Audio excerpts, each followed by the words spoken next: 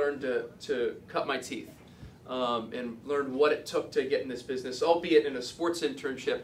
I do news now for 5 p.m. for an hour, but this was the space where I learned. Just wanted to take you back here real quick before we head into the newsroom. So let's go into the newsroom. If I was to equate parts of the body to where we are right now, this is the heart of this station.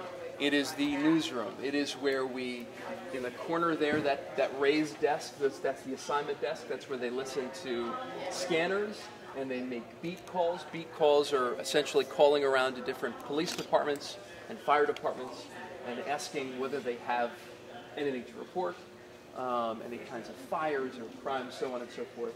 These days, everything is very streamlined through internet. Public information officers with these different agencies and departments often reach out to us. So if you could describe to them, what does a producer do? Okay, so I've always wondered. No, I'm just kidding. You have your most important stories of the day, so they go at the top of the rundown, and what you deem as the second most important story goes next, so on and so forth. And then you have a commercial break somewhere in between those important stories and the end of that, what we call the first block. So then you have a commercial. But your job as a producer, one of the many jobs, is to keep the audience around for what comes after the second commercial. It may not be the most relevant or important story, but you have to find a way to make it interesting to the viewer, give them some sort of tease, we call it, to say, oh, wow, I got to stick around for that. Meanwhile, you're delegating different stories to different shows because you want to make sure the shows are all different at 4, 5, and 6. Right. Which is a challenge, and a challenge most days. Right, the makeup artist will come in about 2 hours, and she'll be camped out in here, and we'll go one by one. My time is 3:30 where I get in there, and we'll get the whole thing done up. So this is the studio, guys. To my left is Bill Henley, who, the man, the myth, the legend, whatever you want to call him, is the meteorologist in our morning show. Does a tremendous job, was incredibly welcoming of me when I started to anchor mornings here and was terrified and way over my head. Jessica Boynton's back there who does traffic. Say hi. No, it's all good. It's all good. Say hi. Hello. Oh, this is being taped. Okay. You better have some good stuff to say about me. Just don't look at my Ugg boots because I have Ugg boots on. Hi, guys. So Jessica works right in front of that green screen, and what she's doing, and it's a big to say too with Bill, is these guys aren't scripted. I mean, they are updating what they deliver on the news every morning if you watch before you go to school, and I say definitely try to do that tomorrow. They're updating and constantly changing what they're going to deliver every 5 to 10 to 15 minutes. And there's no teleprompter for them. They're just going at the top of their heads. So whereas we're reading and we've got the easy job, these guys are doing the hard stuff, and they're doing the heavy lifting in the show.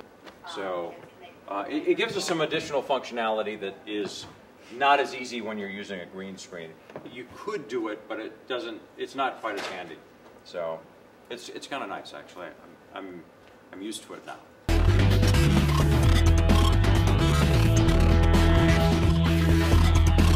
This isn't live, guys. Not at all. Yeah, you're not on TV. Well, there it goes. So if you notice, guys, and you can kind of crowd around to see these screens if you want to. If you guys were to try to, here's a great example. So why don't you guys want to be on TV at some point, try to point to things that you're seeing in the screen. How would you do it? Point it like the pick something. So it's like, because if you don't pick something, you're like, oh, I made it. Try to circle, try to underline Belmont Avenue, or try to circle something. Belmont. Well, she's right underneath it. Oh, I see how this is hard. It's like opposite. Oh, that is weird. Yeah. And then you use the side monitors to watch yourself too. Backwards. In this is where the lens is back here. The teleprompter will turn off, you'll be able to see yourself here. So it looks as if you're looking into the lens and looking at a camera. Really, though, you're gaining some perspective looking at yourself. So you can chit-chat, blah, blah, blah, blah. You can see what's going on behind you if you wanted to talk about it. And then you turn this way, and you direct your attention toward this screen or that screen. And suddenly it looks like you're actually looking at what's going on behind you, too. Yeah, come on, sit down. Somebody sit down over here. These chairs are not comfortable. No, totally not comfortable. So this is what we see. So we've got these blindingly bright lights all across, shining in our face. We're looking up here. Do you see how ours has the teleprompter in it? In the middle of us, what's actually going on television. So not only can we look below the cameras, but we see here. That way we know for sure if we're on TV or not. We know if we're talking underneath video, they're seeing and hearing, and that can be very important, obviously. Right now the camera's trained on 76. Oh, hey, there we go, perfect example. So you can tell right away if we're on TV or not, and that's what we look like right there.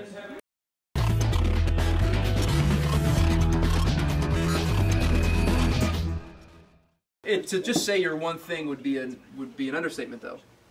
We do wear a lot of hats here, and I do as well. So yeah, lighting, shooting, editing, producing. Heart. This is the brain.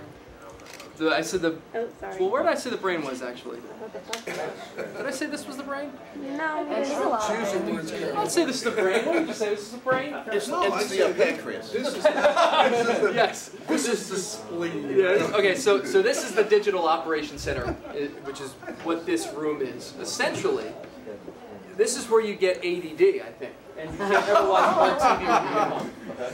So see all of these TVs back here? These are all coming in from somewhere, right? They're either coming in from a microwave signal, or a satellite dish, or even an internet feed. Sometimes we can route them. Well, the internet also, the gyros and live views, which come from cell towers. Yeah, there you go. Versions of cell Beauty towers. cameras and the helicopter. Beauty cameras, helicopters. So the people that work in here negotiate all of these feeds. These guys are in charge of every single piece of video that comes into our station. It all gets cataloged right here and organized in such a way where reporters and photographers and producers can find all of these pieces. So if I was to try to find any kind of file footage, let's say I need file footage of John Kruk playing for the Phillies in the '93 World Series, then I'm going to go over here and I'm going to say, hey Steve, can you get me like 10 seconds of that? And these guys are so good where within a minute he'll be like, yeah, I think we got that, and they'll know. This is the commercial run and the entire log of all the programming for the entire day for NBC. This is basically what is running the television station here, and this one is Telemundo, Telemundo 62, the entire program log for the day, and it's just clicking around, running the station, both stations, for the entire day. In headlines, jurors in the Eric Freeman case will return to court this afternoon for the penalty phase of his trial. To file to the soundbite. Samantha, D-E-N-O-T-O. Shooting that killed the Pennsylvania State T-O, trooper Brendan, and injured Brendan. another. Freeman faces a death penalty or life in prison. And we expect to learn more today about a police chase and deadly shooting in Newcastle County. Officers yesterday chased a suspect who refused to pull over. Several car crashes followed. They did take a short break. No teleprompter for her in the field. She's just going live and reporting what's going on inside the courtroom. Fourth witness so far today. We're going to give you a live look inside of the courtroom as she testifies. She's been very measured, very calm. She's going through her history with deep. We actually have to play with.